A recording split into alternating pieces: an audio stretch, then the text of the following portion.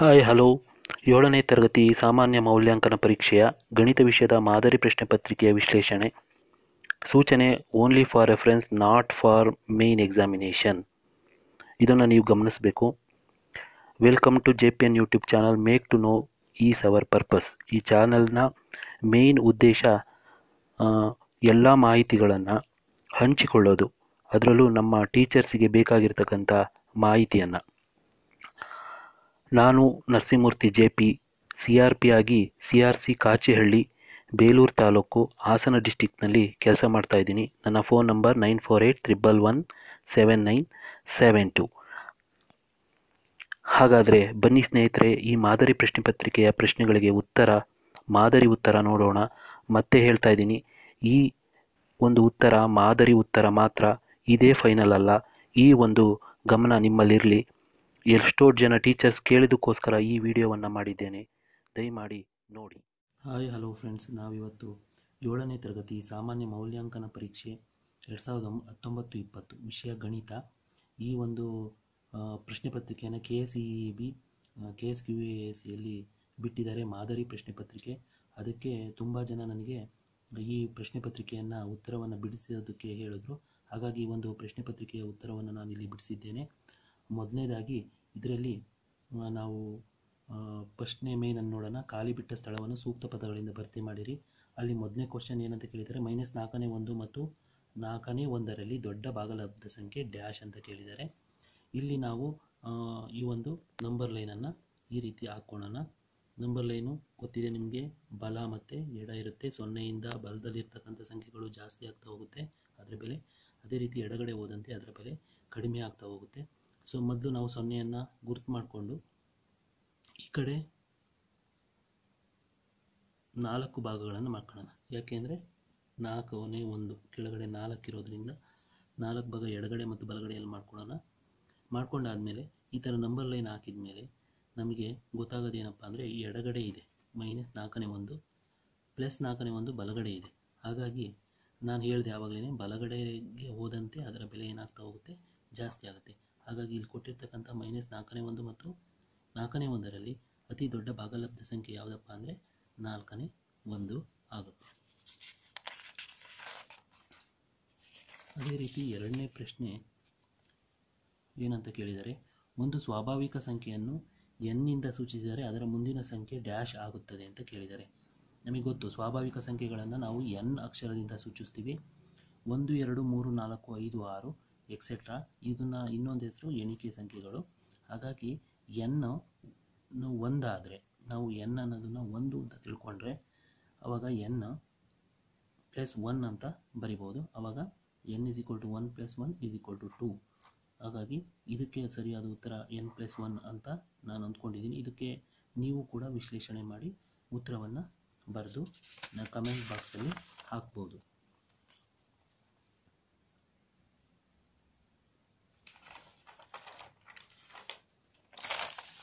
Next ಅದೇ ಥರ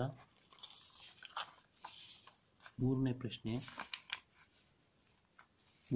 ಏನಪ್ಪ ಅಂದರೆ, 6.3ರ ದಶಮಾಂಶದ ಶೇಕಡ ರೂಪ ಅಂತ ಇದೆ. ಈ 6.3ನ ನಾವು ಭಿನ್ನರಾಶಿಯಲ್ಲಿ ಬರೆದಿದ್ರೆ 10ನೇ 3 ಆಗುತ್ತೆ.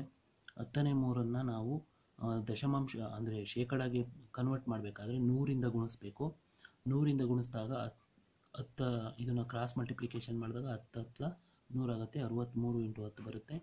63 × 10ನ ಗುಣಿಸಿದಾಗ 630 ಬರುತ್ತೆ. ಇದಕ್ಕೆ ಸರಿಯಾದ ಉತ್ತರ ಶೇಕಡ 630 ಆಗುತ್ತೆ. ನೆಕ್ಸ್ಟು ಸೆಕೆಂಡ್ ಮೇನಲ್ಲಿ ಅವ್ರು ಕೇಳಿರ್ತಕ್ಕಂಥ ಪ್ರಶ್ನೆ ಹೊಂದಿಸಿ ಬರೆಯಿರಿ. ಇಲ್ಲಿ ಘಾತಾಂಕಗಳು ಪಾಠಕ್ಕೆ ಸಂಬಂಧಪಟ್ಟಂಥ ಘಾತಾಂಕಗಳು ಅದಕ್ಕೆ ಸಂಬಂಧಪಟ್ಟಂಥ ಸೂತ್ರಗಳನ್ನು ಕೇಳಿದ್ದಾರೆ. ಮೊದಲನೇದು a⁴m × n, a⁴n, a⁴m/a⁴n. ಅದೇ ರೀತಿ a × b⁴m, a/b⁴m ಅಂತ ಕೇಳಿದ್ದಾರೆ. ಇದಕ್ಕೆ ಸರಿಯಾದ ಸೂತ್ರ ಬಲಗಡೆ ಇರ್ತಕ್ಕಂಥದ್ರಲ್ಲಿ ಯಾವುದು ಅಂತ ನಿಮಗೆಲ್ಲ ಗೊತ್ತು. a⁴m × n nothing but a⁴m × n a⁴m + n. ಹಾಗಾಗಿ ಇದು ಉತ್ತರ ಎಲ್ಲಿದೆ ಅಂದರೆ ಇಲ್ಲಿದೆ. ಇದಕ್ಕೆ ಎಗೆ ಸರಿಯಾದ ಉತ್ತರ 4ನೇದಕ್ಕೆ ಸರಿಯಾದ ಉತ್ತರ a⁴m + n. ಅದೇ ರೀತಿ a⁴m/n ಅಂದರೆ ಎ ರ ಘಾತ M by N is equal to A ರ ಘಾತ ಎಮ್ ಮೈನಸ್ ಎನ್. ಇದು ಎಲ್ಲಿದೆ ಅಂದರೆ ಇದು ಎನಲ್ಲಿದೆ. ಈ 5ನೇ ಪ್ರಶ್ನೆಗೆ ಸರಿಯಾದ ಉತ್ತರ ಎ. ಅದೇ ರೀತಿ ಎ ರ ಘಾತ ಎ ಇಂಟು ಬಿ ರ ಘಾತ ಎಮ್ ಅಂತ ಇದೆ. ಇದಕ್ಕೆ ಸರಿಯಾದ ಉತ್ತರ ಎ ರ ಘಾತ ಎಮ್ ಇಂಟು ಬಿ ರ ಘಾತ ಎನ್. ಅದೇ ರೀತಿ ಎ ಬೈ ಬಿ ರ ಘಾತ ಎಮ್ ಅಂತ ಇದೆ. ಇದಕ್ಕೆ ಸರಿಯಾದ ಉತ್ತರ ಸಿ, ಎ ರ ಘಾತ ಎಮ್ ಬೈ ಬಿ ರ ಘಾತ ಎಮ್. ನೆಕ್ಸ್ಟು ಥರ್ಡ್ ಮೇನಲ್ಲಿ 8ನೇ ಕ್ವಶ್ಚನ್ನು ವೃತ್ತದ ಪರಿಧಿ ಕಂಡುಹಿಡಿಯುವ ಸೂತ್ರ ಕೇಳಿದ್ದಾರೆ. ನಿಮಗೆಲ್ಲ ಗೊತ್ತು ವೃತ್ತದ ಪರಿಧಿ, ಇದನ್ನು ಪರಿಧಿ ಅಂತ ಕರಿತೀವಿ. ಇದನ್ನು ಸೂತ್ರವನ್ನು ನಾವು ಕಂಡುಹಿಡಿಯೋ ಸೂತ್ರ ಯಾವುದಪ್ಪ ಅಂದರೆ C is equal to 2 into pi into R ಅಥವಾ 2 ಪೈ ಆರ್. ಇದು ಪರಿಧಿಯನ್ನು ಕಂಡುಹಿಡಿತಕ್ಕಂಥ ಸೂತ್ರ. ನೆಕ್ಸ್ಟು ನಿಯತ 9ನೇ ಪ್ರಶ್ನೆ, ನಿಯತ ಷಡ್ಭುಜಾಕೃತಿಯ ಸಮಮಿತಿ ರೇಖೆಗಳನ್ನು ತಿಳಿಸಿ ಅಂತ ಕೇಳಿದ್ದಾರೆ. ನಿಯತ ಷಡ್ಭುಜಾಕೃತಿ ಈ ಥರ ಇರುತ್ತೆ. ಅಂದರೆ 1 2 3 4 5 6 ಬಾಹುಗಳಿರುತ್ತೆ. ಅದನ್ನು ನಾವು ನಿಯತ ಷಡ್ಭುಜಾಕೃತಿ ಅಂತ ಕರಿತೀವಿ.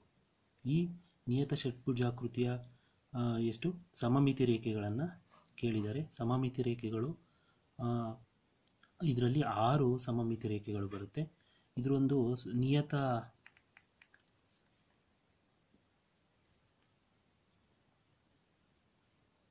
ಬಹುಭುಜಾಕೃತಿ ಅಂತ ಕರಿತೀವಿ ನಾವು ಇದನ್ನು. ನಿಯತ ಬಹುಭುಜಾಕೃತಿಗಳು ಅಂತ ಅಂದರೆ ಏನು? ಎಲ್ಲ ಕೋನಗಳು ಅಂದರೆ ನೋಡಿ, ಎಲ್ಲ ಕೋನಗಳು ಕೂಡ ಇದರಲ್ಲಿ 120 ಡಿಗ್ರಿ ಇರುತ್ತೆ. 120 ಡಿಗ್ರಿ 120 ಡಿಗ್ರಿ 120 ಡಿಗ್ರಿ. ಮತ್ತು ಎಲ್ಲ ಬಾಹುಗಳು ಕೂಡ ಏನಾಗಿರ್ತವೆ? ಸಮ ಇರ್ತವೆ. ಎಷ್ಟು 6 ಬಾಹುಗಳು ಕೂಡ ಸಮ ಇದ್ದಾವೆ. ಹಾಗಾಗಿ ಯಾವ ಒಂದು ಆಕೃತಿಯಲ್ಲಿ, ಬಹುಭುಜಾಕೃತಿಯಲ್ಲಿ ಎಲ್ಲ ಬಾಹುಗಳು ಮತ್ತು ಎಲ್ಲ ಕೋನಗಳು ಸಮವಾಗಿರ್ತವೋ ಅವನ್ನ ನಾವು ಸಮಮಿತಿ ಆಕೃತಿಗಳು ಅಂತ ಕರಿತೀವಿ. ಅದರಲ್ಲಿ ಬಾಹುಗಳ ಸಂಖ್ಯೆ ಎಷ್ಟೇ ಏನಿರುತ್ತೆ ಅಂದರೆ ಅವುಗಳ ಸಮಮಿತಿ ಇರುತ್ತೆ. ಬಾಹುಗಳು ಎಷ್ಟಿರುತ್ತೋ ಅಷ್ಟೇ ಸಮಮಿತಿ ಇರುತ್ತೆ. ಈಗ ಉದಾಹರಣೆಗೆ ನಾವು ಸಮಬಾಹು ತ್ರಿಭುಜ ತಗೊಂಡ್ರೆ ಇದರಲ್ಲಿ ಎಲ್ಲ ಬಾಹುಗಳು ಸಮ, ಎಲ್ಲ ಕೋನಗಳು ಸಮ. ಹಾಗಾಗಿ ಇದರ ಸಮಮಿತಿ ಎಷ್ಟಪ್ಪ ಅಂದರೆ 3. ಅದೇ ರೀತಿ ನಾವು ಒಂದು ಚೌಕ ಚಿತ್ರ ತಗೊಳ್ಳೋಣ. ಚೌಕ ತಗೊಂಡ್ರೆ ಇದರ ಎಲ್ಲ ಬಾಹುಗಳು 90 ಡಿಗ್ರಿ ಇರುತ್ತೆ ಮತ್ತು ಕೋನಗಳು 90 ಡಿಗ್ರಿ ಇರುತ್ತೆ. ಎಲ್ಲ ಬಾಹುಗಳು ಏನಾಗಿರ್ತವೆ? ಸಮ ಇರ್ತವೆ. ಹಾಗಾಗಿ ಇದರ ಸಮಮಿತಿ ಎಷ್ಟಪ್ಪ ಅಂದರೆ 4. ಹಾಗಾಗಿ ನಾವು ಇಲ್ಲಿ ನಿಯತ ಷಡ್ಭುಜಾಕೃತಿಯ ಸಮಮಿತಿ ರೇಖೆಗಳು ಎಷ್ಟಪ್ಪ ಅಂದರೆ 6 ಅಂತ ಹೇಳಬೇಕು. ನೆಕ್ಸ್ಟ್ 10ನೇ ಪ್ರಶ್ನೆ, ದತ್ತಚಿತ್ರದಲ್ಲಿ ಪರಿಭ್ರಮಣಾ ಸಮಮಿತಿಯನ್ನು ಬರೆಯಿರಿ. ಈ ಚಿತ್ರ ನೋಡಿ, ಇದರಲ್ಲಿ ಪರಿಭ್ರಮಣಾ ಸಮಮಿತಿಯನ್ನು ನಾವು ಕಂಡುಹಿಡಿಬೇಕು, ಸಮಮಿತಿಯ ಬರೀಬೇಕು. ಇದರಲ್ಲಿ 1 2 3 4 5 ಬಾಹುಗಳಿದ್ದಾವೆ. 5 ಬಾಹು ಇದ್ದಾಗ ನಾವೇನು ಮಾಡಬೇಕು? ಇದು ಸೂತ್ರ ನಮ್ಮ ಈಗಿನ ಟೆಕ್ಸ್ಟ್ ಬುಕ್ಕಲ್ಲಿ ಕೊಟ್ಟಿಲ್ಲ. 360ನ್ನು 5ರಿಂದ ಭಾಗಿಸಿ. 5ರಿಂದ 360ನ್ನು ಭಾಗಿಸಿದ್ರೆ 72 ಡಿಗ್ರಿ ಬರುತ್ತೆ. ಆವಾಗ ಈ ಎಲ್ಲ ಕೋನಗಳು ಏನಾಗಿರ್ತವೆ? 72 ಡಿಗ್ರಿ. ಅಂದರೆ ಇದು ಪರಿಭ್ರಮಣಾ ಸಮಮಿತಿ. ಅಂದರೆ ನಾವು ಈ ಚಿತ್ರವನ್ನು ಯಾವ ಕೋನದಲ್ಲಿ ತಿರುಗಿಸಿದ್ರೆ ಮೊದಲಿದ್ದಂತೆಯೇ ಕಾಣಿಸುತ್ತೋ ಅದನ್ನು ಪರಿಭ್ರಮಣಾ ಸಮಮಿತಿ ಅಂತ ಕರಿತೀವಿ. ನೋಡಿ, ಈಗ ಈ ಚಿತ್ರನ ಈ ಥರ ನಾನೇನು ಮಾಡ್ತೀನಿ, ಇದನ್ನು ಎನ್ ಅನ್ನೋದನ್ನು ಗುರುತಿಸ್ಕೊಂಡು ಇಲ್ಲಿ ತಿರುಗಿಸಿದ್ರೆ ಅದೇನಾಗುತ್ತೆ? 72 ಡಿಗ್ರಿ ತಿರುಗುತ್ತೆ. ಅದೇ ರೀತಿ ಇಲ್ಲಿ ಇರ್ತಕ್ಕಂಥದ್ದನ್ನು ನಾನು ಹಿಂಗೆ ತಿರುಗಿಸಿದ್ರೆ 72 ಡಿಗ್ರಿ. ಅದೇ ಥರ ಇಲ್ಲಿರೋದನ್ನು ನಾವು ತಿರುಗಿಸಿದ್ರೆ 72 ಡಿಗ್ರಿ. ಅದೇ ಥರ ಇಲ್ಲಿಗೆ ತಿರುಗಿಸಿದ್ರೆ 72 ಡಿಗ್ರಿ. ಈ ರೀತಿ ನಾವು ಲೆಕ್ಕವನ್ನು ಮಾಡಿದ್ರೆ ಅದರ ಆಕಾರದಲ್ಲಿ ಯಾವುದೇ ರೀತಿ ಬದಲಾವಣೆ ಆಗಲ್ಲ. ಈ ರೀತಿ ನಾವು ಅಲ್ಲಿ ಚಿತ್ರವನ್ನು ಬರಿಬೇಕು ಮತ್ತು ಕೋನವನ್ನು ಕೂಡ ತೋರಿಸ್ಬೇಕಾಗುತ್ತೆ. ಇದು ಆ ಮಗು ಮಾಡಬೇಕಾಗಿರ್ತಕ್ಕಂಥ ಲೆಕ್ಕ. ನೆಕ್ಸ್ಟು ಅದೇ ರೀತಿ 11ನೇ ಪ್ರಶ್ನೆ ಇದೆ. 11ನೇ ಪ್ರಶ್ನೆ ಏನು ಕೇಳಿದ್ದಾರೆ ಅಂದರೆ, ಚೌಕ ಘನದಲ್ಲಿರುವ ಒಟ್ಟು ಶೃಂಗಗಳೆಷ್ಟು ಅಂತ ಕೇಳಿದ್ದಾರೆ. ಅಂದರೆ ಚೌಕಘನ ಗೊತ್ತಿದೆ ನಿಮಗೆ ಯಾವ ರೀತಿ ಬರೆಯೋದು ಅಂತ. ನಾವು ಬರಿತೀವಿ ಈ ಥರ. ಚೌಕಘನ ತುಂಬ ಈಸಿಯಾಗಿ ಬರೆಯೋದು. ಇದರೊಳಗೆ ಈ ಥರ ಒಂದು ಬರಿತೀವಿ. ಈ ಥರ ಹಾಕಿ ಇಲ್ಲಿರ್ತಕ್ಕಂಥ ಶೃಂಗಗಳನ್ನು ನಾವು ಎಣಿಸೋದು 1 2 3 4 5 6 7 8. ಹಾಗಾಗಿ ಚೌಕಗಣದಲ್ಲಿರ್ತಕ್ಕಂಥ ಶೃಂಗಗಳ ಸಂಖ್ಯೆ 8. ನೆಕ್ಸ್ಟ್ ಪ್ರಶ್ನೆ 12ನೇದು. ಈ ಕೆಳಗಿನ ಚಿತ್ರದ ಜಾಲವನ್ನು ಪ್ರತಿನಿಧಿಸುವ ಘನಾಕೃತಿಯನ್ನು ಹೆಸರಿಸು. ನೋಡಿ, ಈ ಚಿತ್ರ ನಾವು ನೋಡ್ತಿದ್ದಂಗೆ ಗೊತ್ತಾಗುತ್ತೆ. ಇದು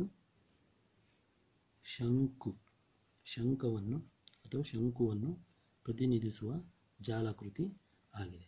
ನೆಕ್ಸ್ಟ್ ಪ್ರಶ್ನೆ. ಈ ಕೆಳಗಿನ ಭಾಗಲಬ್ಧ ಸಂಖ್ಯೆಗಳನ್ನು ಸಂಖ್ಯಾರೇಖೆಯ ಮೇಲೆ ಗುರುತಿಸಿ.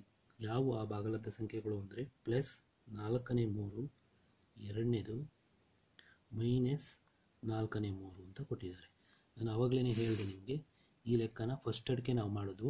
ಈಗ ನಾವು ಫಸ್ಟು ಒಂದು 0ಯನ್ನು ಗುರುತಿಸ್ಕೊಳ್ಳೋಣ. ಮತ್ತು ಇಲ್ಲಿ 1ನ್ನು +1 ಅಂತಲೂ ಕೂಡ ಕರಿತೀವಿ. ಮತ್ತಿಲ್ಲಿ -1. 0ಯಿಂದ ಬಲಗಡೆ ಇರೋದು ಪ್ಲಸ್ಸು, ಎಡಗಡೆ ಇರೋದು ಮೈನಸ್ಸು. ಈಗ ಈ ಒಂದು ಸಂಖ್ಯೆ ಏನಿದೆ, ಭಾಗಲಬ್ಧ ಸಂಖ್ಯೆ 4/3 -4/3. ಈ 4/3 +4/3 0ಯಿಂದ +1ರ ನಡುವೆ ಇದೆ. ಅದೇ ರೀತಿ -4/3 0ಯಿಂದ -1ರ ನಡುವೆ ಇದೆ. ಕೆಳಗಡೆ ಇರತಕ್ಕಂಥ ಛೇದ 4 ಆಗಿದೆ. ನಾವು ಹಾಗಾಗಿ 0ಯಿಂದ +1 ಮತ್ತು 0ಯಿಂದ -1ರ ನಡುವೆ ಇರತಕ್ಕಂಥ ಭಾಗಗಳನ್ನು 4 ಸಮಭಾಗಗಳನ್ನಾಗಿ ಮಾಡ್ಕೊಳ್ಳೋಣ. 1 2 3 4. 1 2 3 ಇದು ಒಂದು 4. ಮತ್ತು ಈಗ ಗುರ್ತು ಮಾಡೋಣ ನಾವು. 4ನೇ 1, 4ನೇ 2, 4ನೇ 3, 4ನೇ 4. ಇದು -4ನೇ 1, -4ನೇ 2, -4ನೇ 3, -4ನೇ 4. ಹಾಗಾಗಿ ಇಲ್ಲಿ ಅವ್ರು ಕೇಳಿರ್ತಕ್ಕಂಥದ್ದು +4ನೇ 3. +4ನೇ 3 ಇಲ್ಲಿ ಬರುತ್ತೆ. ಅದೇ ರೀತಿ -4ನೇ 3 ಇಲ್ಲಿ ಬರುತ್ತೆ. ಆ ಮಗು ಎರಡು ಸಂಖ್ಯಾ ರೇಖೆ ಬರೆದ್ರೂ ಸರಿ, ಒಂದು ಸಂಖ್ಯಾ ರೇಖೆಯಲ್ಲಿ ಈ ಎರಡೂ ಉತ್ತರಗಳನ್ನು ಗುರುತಿಸಿದ್ರೂ ಕೂಡ ಆ ಪ್ರಶ್ನೆ ಸರಿಯಾಗುತ್ತೆ. ನೆಕ್ಸ್ಟ್ 14ನೇ ಪ್ರಶ್ನೆ. ಸಂಕ್ಷೇಪಿಸಿ. 5/20 ಭಾಗಿಸು 5/5 ಇಂಟು 5/3. ಇದು ಘಾತಾಂಕಗಳು ಪಾಠಕ್ಕೆ ಸಂಬಂಧಪಟ್ಟಿರುತ್ತೆ. ಇದರಲ್ಲಿ ಎರಡು ಸೂತ್ರಗಳನ್ನು ಬಳಸಿದ್ದಾರೆ. a/m ಭಾಗಿಸು a/n = a/m-n. ಅದೇ ರೀತಿ a/m ಇಂಟು a/n = a/m+n. ಇವೆರಡೂ ಸೂತ್ರಗಳನ್ನು ನಾವಿಲ್ಲಿ ಬಳಸ್ಕೋಬೇಕಾಗುತ್ತೆ. ಹಾಗಾದರೆ ಬನ್ನಿ ಮಾಡೋಣ ಲೆಕ್ಕನ. 5/20 ಭಾಗಿಸು 5/5 ಇಂಟು 5/3 ಅಂತ ಕೊಟ್ಟಿದ್ದಾರೆ. ಈಗ ಮೊದಲನೇ ಸೂತ್ರನ ನಾವಿಲ್ಲಿ ಅನ್ವಯ ಮಾಡ್ಕೊಳ್ಳೋಣ. 5/20 ಭಾಗಿಸು 5/5 ಅಂತ ಅಂದಾಗ ಅದನ್ನು 5/m-n ಅಂತ ನಾವು ಕೂಡ ಬರಿಬೋದು. ಆಧಾರ ಸಂಖ್ಯೆ 5 ಆಗಿರೋದ್ರಿಂದ ನಾವು ಆ ಸೂತ್ರವನ್ನು ಸುಲಭವಾಗಿ ಹಾಕ್ಬೋದು. 5/20 -5 ಇಂಟು 5/3 ಅಂತ ಬರಿಬೋದು. ಹಾಗಾಗಿ 5/20ರಲ್ಲಿ 5 ಹೋದರೆ 15 ಇಂಟು 5/3. ಇಲ್ಲಿ ಎರಡನೇ ಸೂತ್ರ ನಾವು ಆವಾಗಲೇ ಚರ್ಚೆ ಮಾಡಿದ್ವಲ್ಲ, a/m ಇಂಟು a/n = a/m+n ಅನ್ನೋ ಸೂತ್ರನ ನಾವಿಲ್ಲಿ ಅನ್ವಯ ಮಾಡ್ಕೋಬೇಕಾಗುತ್ತೆ. ಇಲ್ಲಿರ್ತಕ್ಕಂಥ ಆಧಾರ ಸಂಖ್ಯೆಗಳು ಎರಡೂ ಸೇಮ್ ಇರೋದ್ರಿಂದ ನಾವು ಆ ಸೂತ್ರವನ್ನು ನೇರವಾಗಿ ಅನ್ವಯ ಮಾಡ್ಕೋಬೋದು. 5/15 + 3 = 5/18. ಹಾಗಾಗಿ ಈ 14ನೇ ಪ್ರಶ್ನೆಗೆ ಸರಿಯಾದ ಉತ್ತರ ಏನಪ್ಪ ಅಂದರೆ 5/18. ನೆಕ್ಸ್ಟು 15ನೇ ಪ್ರಶ್ನೆ. ಈ ಕೆಳಗಿನ ಬೀಜೋಕ್ತಿಗಳ ಮೊತ್ತವನ್ನು ಕಂಡುಹಿಡಿಯಿರಿ ಅಂತ ಕೇಳಿದ್ದಾರೆ. ಅದರಲ್ಲಿ ಮೊದಲ ಕೊಟ್ಟಿರ್ತಕ್ಕಂಥದ್ದು p - 8pq, 3pq - p ಮತ್ತು q - p ಅಂತ ಕೊಟ್ಟಿದ್ದಾರೆ. ಈಗ ನಾವು ಇವುಗಳನ್ನು ಪ್ಲಸ್ ಚಿಹ್ನೆ ಹಾಕಿ ಬರ್ಕೊಳ್ಳೋಣ. p - 8pq plus 3pq - p plus q - p ಅಂತ. ಈಗ ನಾವಿಲ್ಲಿ ಈ ಒಂದು ಲೆಕ್ಕ ಮಾಡಬೇಕಾದ್ರೆ ಮಗುವಿಗೆ ಸಜಾತಿಯ ಬೀಜಪದಗಳು, ವಿಜಾತಿಯ ಬೀಜಪದಗಳು ಗೊತ್ತಿರಬೇಕು. ಸಜಾತಿಯ ಬೀಜಪದಗಳು ಒಂದೊಂದೇ ರೀತಿ ಇರ್ತಕ್ಕಂಥವನ್ನ ಫಸ್ಟ್ ಅವನು ಬರ್ಕೋಬೇಕು. ಈಗ p ಇರ್ತಕ್ಕಂಥವು ಇವು 3 ಇದ್ದಾವೆ. ಅವನು ಫಸ್ಟ್ ಅವನು ಬರ್ಕೋಬೇಕು. p ಇಲ್ಲೇನು ಚಿಹ್ನೆ ಇರುತ್ತೋ ಅದನ್ನೇ ಬರೀಲಿ. p ಇಲ್ಲೇನು ಚಿಹ್ನೆ ಇದೆ -p. ಅದೇ ರೀತಿ ನೆಕ್ಸ್ಟು q ಇದೆ ಸಿಂಗಲ್ ಆಗಿ. ಆ q ಅನ್ನನ್ನು ಆ ಚಿಹ್ನೆ ಜೊತೆನೇ ಬರ್ಕೊಳ್ಳಿ. ನೆಕ್ಸ್ಟು ಇದು -8pq ಮತ್ತು ಇಲ್ಲಿರ್ತಕ್ಕಂಥದ್ದು +3pq. ಇವೆಲ್ಲವೂ ಕೂಡ ಏನಾಗ್ತವೆ, ಈಗ ಸಜಾತಿಯ ಬೀಜ ಪದಗಳು ಒಂದು ಕಡೆ ಆಯಿತು. ಈಗ ನಾವೇನು ಮಾಡ್ಬೋದು, ಈಗ ಇದರಲ್ಲಿ -p ಇರೋದ್ರಿಂದ 2 ಇರೋದ್ರಿಂದ ಅವೆರಡನ್ನು ನಾವು ಕೂಡ್ಕೊಳ್ಳೋಣ. -2p ಆಗುತ್ತೆ. p ಹಾಗೆ ಇರುತ್ತೆ. ಪ್ಲಸ್ ಕ್ಯೂಗೆ ಯಾವುದೂ ಇಲ್ಲ, ಅದು ಹಾಗೆ ಬರ್ಕೊಳ್ಳೋಣ. -8pq ಪ್ಲಸ್ 3pq ಇರೋದ್ರಿಂದ ಇವೆರಡನ್ನು ಕಳಿಬೇಕು. ಇದು ಮೈನಸ್ ಜಾಸ್ತಿ ಇರೋದ್ರಿಂದ ಮೈನಸ್ ಚಿಹ್ನೆನೇ ಬರ್ಕೋಬೇಕು. ಆವಾಗ 8ರಲ್ಲಿ 3 ಹೋದರೆ -5pq ಆನ್ಸರ್ ಬರುತ್ತೆ. ಈಗ ಈ ಲೆಕ್ಕನ ನೋಡ್ಕೊಳ್ಳೋಣ. ಇದಿನ್ನೂ ಅರ್ಧಂಬರ್ಧ ಆಗಿದೆ. ಇಲ್ಲಿ -2 ಪ್ಲಸ್ 1 ಇದೆ. ಪ್ಲಸ್ 1 -2ನ ನಾವು ಕಳೆದಾಗ ಆನ್ಸರ್ ಏನು ಬರುತ್ತಪ್ಪ ಅಂದರೆ -1p ಬರುತ್ತೆ. ಅದನ್ನು ಹಂಗೆ p ಅಂತ ಬರಿತೀವಿ. ಪ್ಲಸ್ q -5pq ಇದು ಇದಕ್ಕೆ ಸರಿಯಾದ ಉತ್ತರ.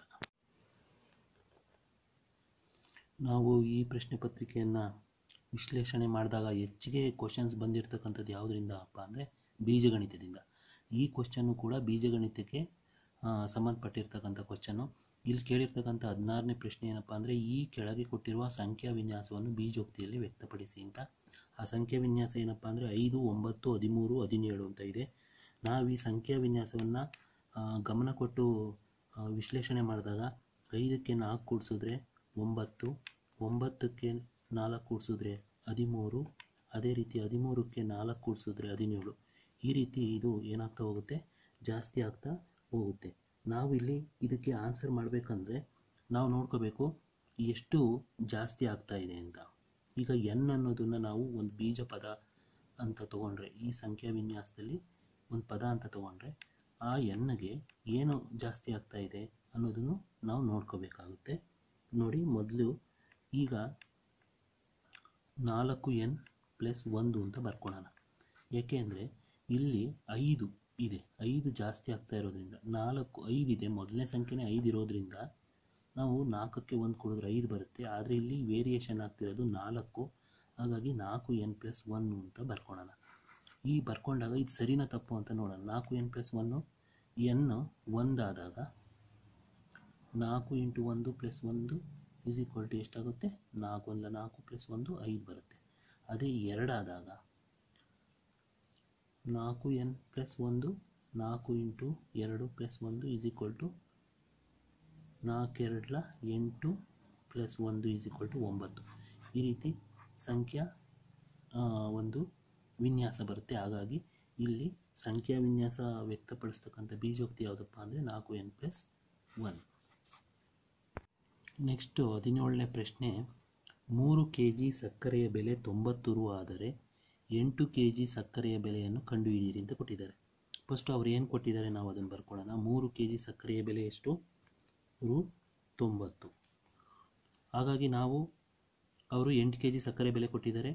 ಇದು ಪರಿಮಾಣಗಳ ಹೋಲಿಕೆ ಪಾಠಕ್ಕೆ ಸಂಬಂಧಪಟ್ಟಿರ್ತಕ್ಕಂಥದ್ದು, ಮೊದಲನೇ ಪಾಠ ಸೆಕೆಂಡ್ ಸೆಮಿಸ್ಟರಲ್ಲಿ. ಹಾಗಾಗಿ ನಮಗೆ ಕೊಟ್ಟಿದ್ದಾರೆ ಒಂದನ್ನು 3 kg ಕೊಟ್ಟಿದ್ದಾರೆ. ಹಾಗಾಗಿ ನಾವು ಫಸ್ಟ್ 1 kg ಸಕ್ಕರೆಯ ಬೆಲೆಯನ್ನು ಕಂಡುಹಿಡ್ಕೊಳ್ಳೋಣ. 1 kg ಸಕ್ಕರೆ ಬೆಲೆ ಕಂಡುಹಿಡ್ಕೋಬೇಕು ಅಂದರೆ ಈ 90ನ್ನು 3ರಿಂದ ಭಾಗಿಸ್ಬೇಕು.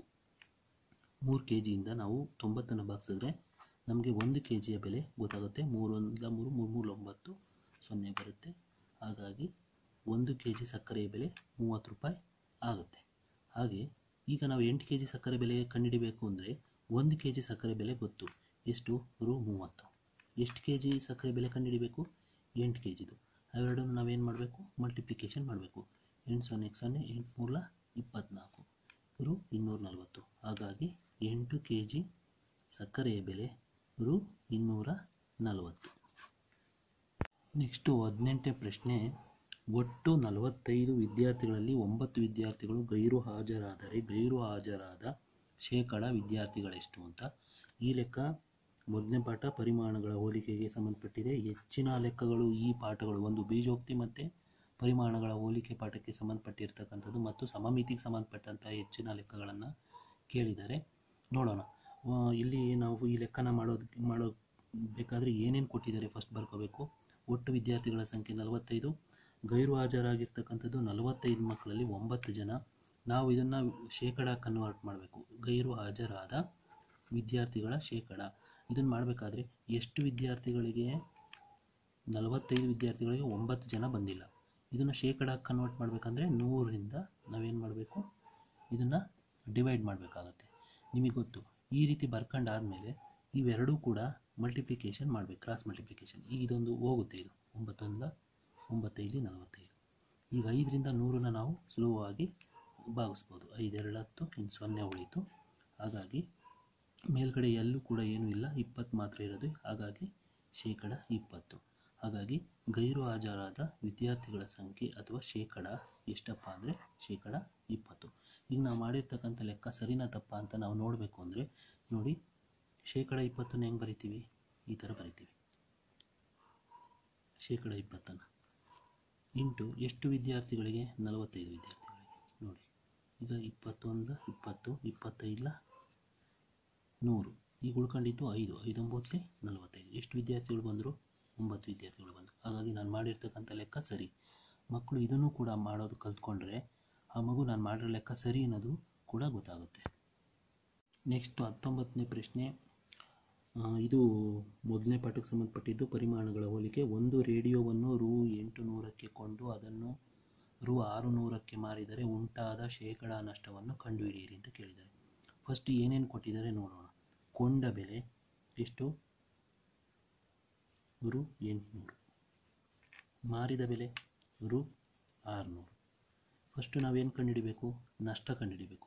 ನಷ್ಟ ಕಂಡುಹಿಡಿಯೋದಕ್ಕೆ ಸೂತ್ರ ಗೊತ್ತಲ್ಲ, ಕೊಂಡ ಬೆಲೆ ಮೈನಸ್ ಮಾರಿದ ಬೆಲೆ. ಕೊಂಡ ಬೆಲೆ ಎಷ್ಟು? 800, ರೂ 800. ಮಾರಿದ ಬೆಲೆ ಎಷ್ಟು? ರೂ 600. ಆಗ ನಮಗೆ ಕಂಡುಹಿಡಿದಾಗ ಗೊತ್ತಾಗುತ್ತೆ ನಷ್ಟ ಅವನಿಗೆ ಎಷ್ಟಾಯಿತು? 200 ರೂಪಾಯಿ ಆಯಿತು, ರೂ 200. ಇಷ್ಟಾದಮೇಲೆ ನಾವು ಅವ್ರು ಏನು ಕೇಳಿದ್ದಾರೆ? ಶೇಕಡ ನಷ್ಟನ ಕಂಡುಹಿಡಿಬೇಕು. ಶೇಕಡ ನಷ್ಟಕ್ಕೆ ಸೂತ್ರ ನಿಮಗೆ ಗೊತ್ತು, ನಷ್ಟ ಡಿವೈಡೆಡ್ ಬೈ ಕೊಂಡ ಬೆಲೆ ಇಂಟು 100. ನಾವು ಯಾವುದನ್ನೇ ಲೆಕ್ಕನ ಮಾಡಬೇಕಾದ್ರೆ ಶೇಕಡ ಕನ್ವರ್ಟ್ ಮಾಡಬೇಕಂದ್ರೆ ಅದನ್ನು 100ರಿಂದ ಗುಣಿಸ್ತೀವಿ. ಈಗೇನಾಗುತ್ತೆ ನಿಮಗೆ ನೋಡಿ, ನಷ್ಟ ಎಷ್ಟಾಗಿದೆ? 200 ಆಗಿದೆ. ಕೊಂಡ ಬೆಲೆ ಎಷ್ಟಕ್ಕೆ ತಗೊಂಡ? 800ಕ್ಕೆ ತಗೊಂಡ, ಇಂಟು 100. ಈಗ ಕ್ರಾಸ್ ಮಲ್ಟಿಪ್ಲಿಕೇಶನ್ ಮಾಡೋಣ. 200 1 200, 200 4 800. ಈಗ 4 1 4, 4 25 100. ಹಾಗಾಗಿ ಇಲ್ಲಿ ಬಂದಿರತಕ್ಕಂಥ ಶೇಕಡ 25. ಅವನಿಗೆ ಆದಂಥ ಶೇಕಡ ನಷ್ಟ ಎಷ್ಟಪ್ಪ ಅಂದರೆ 25. ನೆಕ್ಸ್ಟ್ 20ನೇ ಪ್ರಶ್ನೆ. ಒಂದು ಮೊತ್ತಕ್ಕೆ 2 ವರ್ಷಗಳಿಗೆ 5% ಬಡ್ಡಿಯ ದರದಲ್ಲಿ ರೂ 300 ಬಡ್ಡಿ ದೊರೆಯುತ್ತದೆ. ಹಾಗಾದರೆ ಅಸಲನ್ನು ಕಂಡುಹಿಡಿಯಿರಿ ಅಂತ ಕೊಟ್ಟಿದ್ದಾರೆ. ಇದು ಕೂಡ ನೋಡಿ, ಈ ಒಂದು ಲೆಕ್ಕನೂ ಕೂಡ ಯಾವ ಪಾಠಕ್ಕೆ ಸಂಬಂಧಪಟ್ಟಿದ್ದು? ಮೊದಲನೇ ಪಾಠ, ಪರಿಮಾಣಗಳ ಹೋಲಿಕೆ. ತುಂಬ ಕ್ವಶನ್ಸು ಈ ಒಂದು ಪಾಠಕ್ಕೆ ಸಂಬಂಧಪಟ್ಟಿದ್ದನ್ನೇ ಕೊಟ್ಟಿದ್ದಾರೆ. ಏನು KCB ಬೋರ್ಡ್ನಿಂದ. ನಾವು ಇದ್ರ ಬಗ್ಗೆ ಗಮನ ಹರಿಸ್ಬೇಕು. ಮೊದಲನೇ ಪಾಠನ ಹೆಚ್ಚು ಪ್ರಾಕ್ಟೀಸ್ ಮಾಡಿಸ್ಬೇಕು ಅಂತ ಏನಿಲ್ಲ, ಕೇಳ್ಬೋದು. ಆದರೆ ಹೆಚ್ಚು ಕ್ವಶನ್ಸ್ ಇದರಲ್ಲಿ ಕೇಳಿದರೆ ಕಾಂಪಿಟೇಟಿವ್ ಎಕ್ಸಾಮ್ನಲ್ಲೂ ಕೂಡ ಇದೇ ಪಾಠಕ್ಕೆ ಸಂಬಂಧಪಟ್ಟಂಥ ಪ್ರಶ್ನೆಗಳು ತುಂಬಾ ಬರ್ತವೆ. ಈಗ ಫಸ್ಟು ನಮಗೆ ಈ ಒಂದು ಸೂತ್ರ ಗೊತ್ತಿರಬೇಕು. Simple interest is equal to P into T into R/100. ಈ ಒಂದು ಸೂತ್ರ ಗೊತ್ತಿದ್ದರೆ ಈ ಲೆಕ್ಕನ ಮಗು ಈಸಿಯಾಗಿ ಮಾಡುತ್ತೆ. ಫಸ್ಟ್ ಏನೇನು ಕೊಟ್ಟಿದ್ದಾರೆ ಬರ್ಕೊಳ್ಳೋಣ. ಸಮಯ ಕೊಟ್ಟಿದ್ದಾರೆ 2 ವರ್ಷ. ಬಡ್ಡಿಯ ದರ ರೇಟ್ ಆಫ್ ಇಂಟ್ರೆಸ್ಟ್ ಕೊಟ್ಟಿದ್ದಾರೆ 5%. ಸರಳ ಬಡ್ಡಿ ಸಿಂಪಲ್ ಇಂಟ್ರೆಸ್ಟನ್ನು ಅವರು ಕೊಟ್ಬಿಟ್ಟಿದ್ದಾರೆ. ಎಷ್ಟು? ರೂ 300 ರೂಪಾಯಿ. ಆಮೇಲೆ ಅಸಲನ್ನು ನಾವೀಗ ಕಂಡುಹಿಡಿಬೇಕು. ಇದಕ್ಕೆ ನೆಕ್ಸ್ಟ್ ಏನು ಮಾಡಬೇಕಪ್ಪ ಅಂದರೆ ಸೂತ್ರ ಗೊತ್ತಲ್ಲ, simple interest is equal to P into T into R/100. ಈ ಸೂತ್ರ ಬರ್ಕೋಬೇಕು. P ಕೊಟ್ಟಿದ್ದಾರೆ ಇಲ್ಲ, P ಹಾಗೆ ಬರ್ಕೋಬೇಕು. T ಕೊಟ್ಟಿದ್ದಾರೆ ಏನು? ಟೈಮ್ 2 ವರ್ಷ. ಬಡ್ಡಿಯ ದರ ರೇಟ್ ಆಫ್ ಇಂಟ್ರೆಸ್ಟ್ ಕೊಟ್ಟಿದ್ದಾರೆ 5% ಓವರ್ 100. ನೆಕ್ಸ್ಟ್ ಇಲ್ಲಿ ಸಿಂಪಲ್ ಇಂಟ್ರೆಸ್ಟ್ ಕೊಟ್ಟಿದ್ದಾರೆ ಎಷ್ಟು? 300 ರೂಪಾಯಿ. 300 is equal to P into 2 into 5 divided by 100. ಎಲ್ಲವನ್ನು ಗುಣಿಸೋಣ. 300 is equal to 2 5 10 into P divided by 100. ಈ ಕಡೆ ಬಂದರೆ ಈ ಕಡೆ ಹೋಗಿ ಕಳಿಸೋಣ, ಏಕೆಂದರೆ P ಬೆಲೆ ಕಂಡುಹಿಡಿಬೇಕಲ್ಲ. ಹಾಗಾಗಿ 10 into P by 100 is equal to 300. ಇದೇನಾಗುತ್ತೆ? 10P is equal to 300 into 100, ಅವಾಗ ಪಿ ಅಲ್ಲೇ ಇಟ್ಕೊಂಡು 300 ಇಂಟು 100 ಡಿವೈಡೆಡ್ ಬೈ 10 ಆಗುತ್ತೆ. ಇದು ಬಲಗಡೆ ಇರೋದು ಈ ಕಡೆ ಹೋದಾಗ ಡಿವೈಡೆಡ್ ಬೈ ಆಗುತ್ತೆ. ಡಿವೈಡೆಡ್ ಬೈಲಿರೋದು ಈ ಕಡೆ ಹೋದಾಗ ಈ ಥರ ಮೇಲ್ಗಡೆ ಬರುತ್ತೆ. ಫಸ್ಟು ನೆಕ್ಸ್ಟ್ ಏನು ಮಾಡಬೇಕು, 10 10 100, ಅವಾಗ ಪಿ ಈಸ್ ಈಕ್ವಲ್ ಟು ಎಷ್ಟು ಬರುತ್ತೆ, 300 ಇಂಟು 10 ಗುಣಿಸಿದಾಗ 3000 ಬರುತ್ತೆ. ಹಾಗಾಗಿ ಅಸಲು ಎಷ್ಟು, P is equal to 3000. Next 21ನೇ question. ಒಂದು ಆಯತದ ಸುತ್ತಳತೆಯು 150 ಸೆಂಟಿಮೀಟರ್ ಇದೆ, ಅದರ ಉದ್ದವು 50 ಸೆಂಟಿಮೀಟರ್ ಇದೆ, ಆದರೆ ಆಯತದ ವಿಸ್ತೀರ್ಣವನ್ನು ಕಂಡುಹಿಡಿಯಿರಿ ಅಂತ ಕೊಟ್ಟಿದ್ದಾರೆ.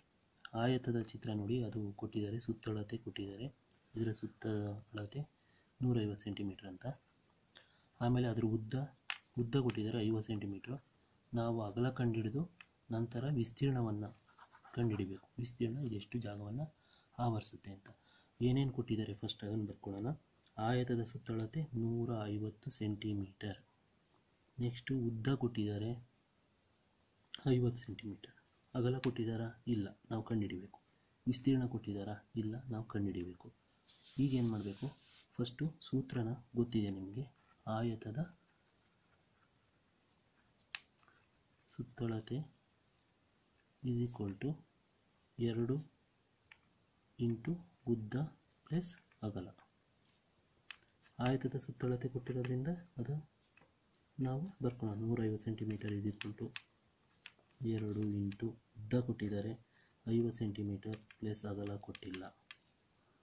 150 centimetre is equal to 2ರಿಂದ ಗುಣಿಸಿದ್ರೆ 50ನ್ನು 100 centimetre ಬರುತ್ತೆ. 250 100 ಸೆಂಟಿಮೀಟರ್ ಪ್ಲಸ್ 2 ಅಗಲ ಅಂತ ಆಗುತ್ತೆ. ಇದನ್ನು ನಾವು ಇಲ್ಲಿ ಕಂಡುಹಿಡಿಬೇಕಾಗಿರೋದು ಈ ಕಡೆ ಇರೋದ್ರಿಂದ ಇದನ್ನು ಈ ಕಡೆ ಕಳಿಸೋಣ, ಇದನ್ನು ಈ ಕಡೆ ಕಳಿಸೋಣ. 100 cm ಪ್ಲಸ್ 2 ಅಗಲ ಈಸ್ ಈಕ್ವಲ್ ಟು 150 cm. 2 ಅಗಲ ಅಲ್ಲೇ ಉಳಿಸ್ಕೊಳ್ಳೋಣ. 150 cm ಮೈನಸ್ 100 cm. ಈಗ ನೆಕ್ಸ್ಟು 2 ಅಗಲ ಈಸ್ ಈಕ್ವಲ್ ಟು 150ರಲ್ಲಿ 100 ಹೋದರೆ 50 cm. ಆವಾಗ ಅಗಲ ಮಾತ್ರ ಉಳಿಸ್ಕೊಳ್ಳೋಣ. 50 cm ಡಿವೈಡೆಡ್ ಬೈ 2 ಏನಾಗುತ್ತೆ ಮುಂದಕ್ಕೆ, 2ರಿಂದ 50ನ್ನು ಭಾಗಿಸಿದ್ರೆ 25 ಸೆಂಟಿಮೀಟರ್ ಬಂತು. ಹಾಗಾಗಿ ನಮ್ಗೆ ಉತ್ತರ ಬಂತು, ಅಗಲ 25 ಸೆಂಟಿಮೀಟರ್. ಈಗ ನಾವೇನು ಕಂಡುಹಿಡಿಬೇಕು, ಇನ್ನೊಂದಿದೆ, ವಿಸ್ತೀರ್ಣ ಕಂಡುಹಿಡಿಬೇಕು.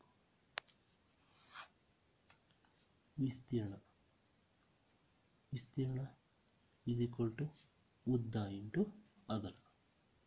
ಉದ್ದ ಗೊತ್ತು ಎಷ್ಟು, 50 ಸೆಂಟಿಮೀಟರ್. ಅಗಲ ಗೊತ್ತು 25 ಸೆಂಟಿಮೀಟರ್. ಎರಡನ್ನು ನಾವು ಗುಣಿಸಿದಾಗ ಎಷ್ಟು ಉತ್ತರ ಬರುತ್ತೆ, 1250 ಚದರ cm ಬರುತ್ತೆ. ಇದು ಈ ಒಂದು ಪ್ರಶ್ನೆಗೆ ಉತ್ತರ. Next 22ನೇ question. Tribhuja A B ಸಿಯಲ್ಲಿ ಬಿ ಸಿ 6 ಸೆಂಟಿಮೀಟರ್ ಮತ್ತು ಎ ಡಿ 4 ಸೆಂಟಿಮೀಟರ್ ಇದ್ದರೆ ತ್ರಿಭುಜದ ವಿಸ್ತೀರ್ಣ ಕಂಡುಹಿಡಿಯಿರಿ. ಅವರು ಚಿತ್ರನೂ ಕೊಟ್ಟಿದ್ದಾರೆ ನೋಡಿ. ಇದು ತ್ರಿಭುಜ ಎ ಬಿ ಸಿ, ಇದರಲ್ಲಿ B C 6 centimetre, A D 4 centimetre ಅಂತ ಕೊಟ್ಟಿದ್ದಾರೆ. ಈ ಬಿ ಸಿ ಅನ್ನೋದಿದೆಯಲ್ಲ, ಇದನ್ನು ನಾವು ಪಾದ ಅಂತ ಕನ್ಸಿಡರ್ ಮಾಡ್ತೀವಿ. ಎಷ್ಟಂತ ಇದೆ, 6 ಸೆಂಟಿಮೀಟರ್ ಇದೆ. ಅದೇ ರೀತಿ ಎ ಡಿ ಇದೆಯಲ್ಲ, ಇದು ತ್ರಿಭುಜದ ಎತ್ತರ ಆಗುತ್ತೆ, ಅದು 4 ಸೆಂಟಿಮೀಟರ್ ಇದೆ. ನಾವೀಗ ಕಂಡುಹಿಡಿಯಬೇಕಾಗಿರೋದು ತ್ರಿಭುಜದ ವಿಸ್ತೀರ್ಣ. ತ್ರಿಭುಜದ ವಿಸ್ತೀರ್ಣವನ್ನು ಕಂಡುಹಿಡಿಯೋದಕ್ಕಿರ್ತಕ್ಕಂಥ ಸೂತ್ರ ಅರ್ಧ ಇಂಟು ಪಾದ ಇಂಟು ಎತ್ತರ. ಈ ಸೂತ್ರವನ್ನು ಹಾಕ್ಕೊಂಡು ನಾವು ಸುಲಭವಾಗಿ ತ್ರಿಭುಜದ ವಿಸ್ತೀರ್ಣವನ್ನು ಕಂಡುಹಿಡಿಬೋದು. ಪಾದ ಗೊತ್ತಿದೆ 6 ಸೆಂಟಿಮೀಟರು ಇಂಟು ಎತ್ತರ ಗೊತ್ತು 4 centimetre. 2 3 6 is equal to 3 into 4 centimetre ಉಳಿತು. ಇವೆರಡನ್ನು ಗುಣಿಸಿದ್ರೆ 3 4 12 ಚದರ ಸೆಂಟಿಮೀಟರ್ ಈ ತ್ರಿಭುಜದ ವಿಸ್ತೀರ್ಣ. 5th ಮೈನು 23ನೇ ಪ್ರಶ್ನೆ, 4 ಅಂಕದ ಪ್ರಶ್ನೆ. ಏನಂತ ಕೇಳಿದ್ದಾರೆ, ಒಂದು ವೃತ್ತದ ಸುತ್ತಳತೆಯು 220 ಸೆಂಟಿಮೀಟರ್ ಇದೆ. ಹಾಗಾದರೆ ವೃತ್ತದ ತ್ರಿಜ್ಯ ಮತ್ತು ವಿಸ್ತೀರ್ಣವನ್ನು ಕಂಡುಹಿಡಿಯಿರಿ ಅಂತ ಕೊಟ್ಟಿದ್ದಾರೆ.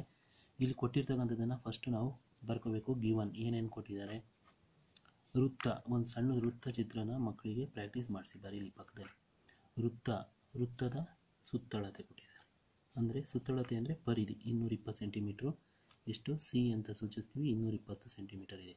ನಾವೀಗ ಏನು ಕಂಡುಹಿಡಬೇಕು? ತ್ರಿಜ್ಯ, ಇಲ್ಲಿಂದ ಇಲ್ಲಿಗಿರ್ತಕ್ಕಂಥ ಡಿಸ್ಟೆನ್ಸನ್ನು ಕಂಡುಹಿಡಬೇಕು, ಗೊತ್ತಿಲ್ಲ. ನೆಕ್ಸ್ಟ್ ವಿಸ್ತೀರ್ಣ, ಇದು ಎಷ್ಟು ಜಾಗವನ್ನು ಆವರಿಸುತ್ತೆ ಅನ್ನೋದನ್ನು ಕಂಡುಹಿಡಬೇಕು, ಅದು ಗೊತ್ತಿಲ್ಲ.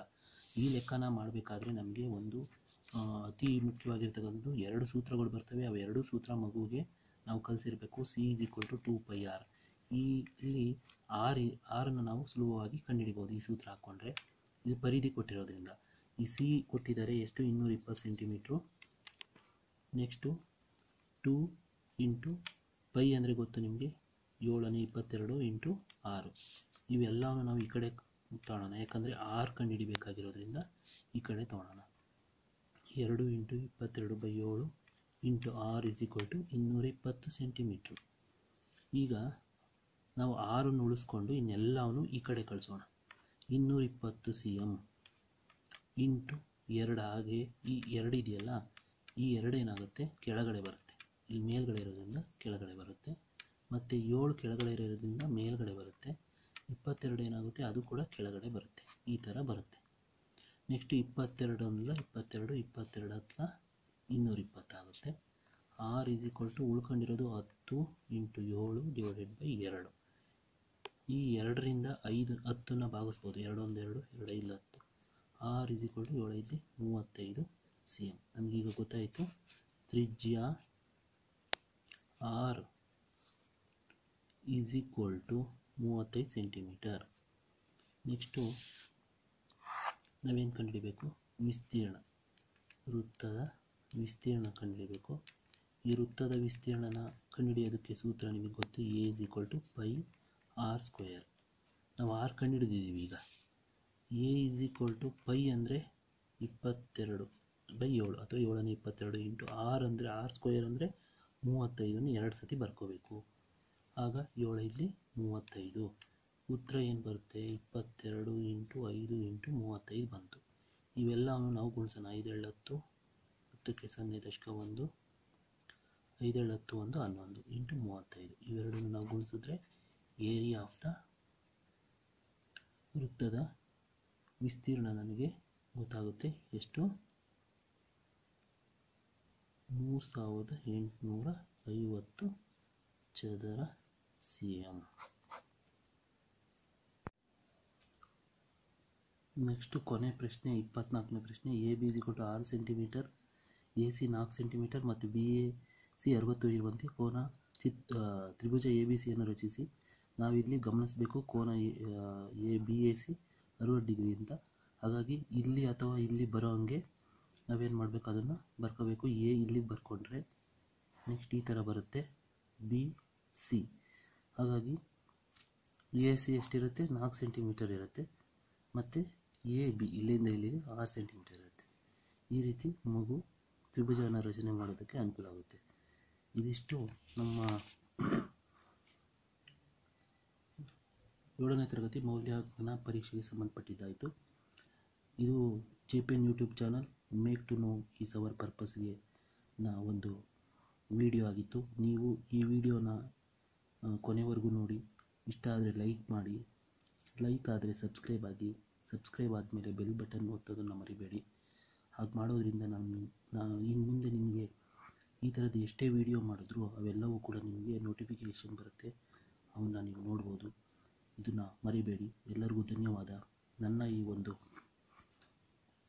ಪ್ರಯತ್ನ ನಿಮಗೆ ಇಷ್ಟ ಆಗಿದ್ದರೆ ಈ ಒಂದು ಕೊನೆಯ like, subscribe and bell button ಒತ್ತೋದನ್ನು ಮತ್ತು ಶೇರ್ ಮಾಡೋದನ್ನು ಮರಿಬೇಡಿ. Thank you.